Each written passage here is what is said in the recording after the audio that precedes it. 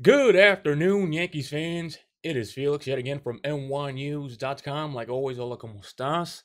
Hashtag hola como estás. Yankees fans, in all my years running NYYNEWS.com, which has been around since 2005, I have never, ever, of this magnitude, I have never seen such an attack on the Yankees front office or as an organization ever in my life. And in my opinion, it was planned. I'm not going to drop names, but it was coordinated. So, if you don't know, Hector Gomez, who supposedly, in parentheses, supposedly he's respected, followed by Heyman, all of these writers. So, Hector Gomez is from the Dominican Republic. Hey, my family's from the Dominican Republic. Are they going to have inside information about Manny Machado too? Just because he's from there doesn't mean he has the scoop of, let's say, oh, the Yankees are out and the White Sox and the Phillies are the only teams in the running for Manny Machado. So after Hector Gomez tweeted out just that the Yankees were out, Yankees Twitter exploded. Hal Steinbrenner was public enemy number one. Cashman was being destroyed as well. Everybody was being destroyed, even me. My mentions were blowing up. Oh, delete your Twitter now, etc. But you know what, guys? I never stood down. I doubled down. While all these other so-called Yankees insiders on Twitter threw in the white flag, they ate it right up. And I was like, this doesn't make sense. I was told that the Yankees are 100% in on Manny Machado. As of now, they want to move money. Be confident that they're able to move that money, and that's when you'll see them sign Manny Machado. So this went on Twitter for about 3 hours or 2 hours.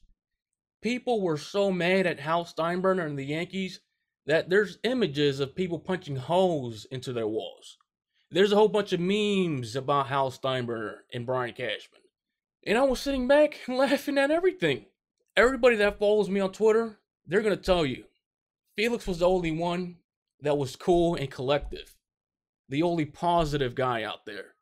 If that doesn't prove my information about Manny Machado being spot on, I don't know what does. Because the world came crashing down last night, and I never gave in to the Felix, deactivate Twitter.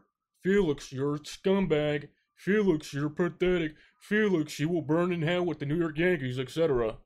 I never gave in. Because I am 100% confident that the Yankees are in Manny Machado. In 2 to 3 hours after that tweet from Hector Gomez, I believe the Yankees got on the phones and hit up a whole bunch of writers and said, hey, this is fake news. Can you make a tweet? Can you make a internet posting saying that we're not out? And a whole bunch of writers indeed did that. And even the NY Daily News had to write an article saying that the Yankees were not out. And then today we find out that the White Sox offer is only $200 million for 7 years. About $28 million per season for Manny Machado.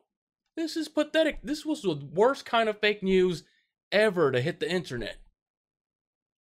In my honest opinion, somebody's throwing a fit. The Yankees are not talking to people. They're laying low, and they're going to strike when they feel the need to strike. What we saw last night was writers being desperate that the Yankees weren't talking to them, so they wanted more information from the Yankees to confirm that the Yankees were indeed still in on Machado.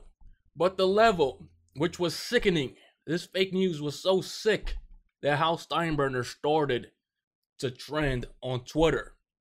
People destroying the Yankees. The magnitude of the destruction of the tweet from Hector Gomez.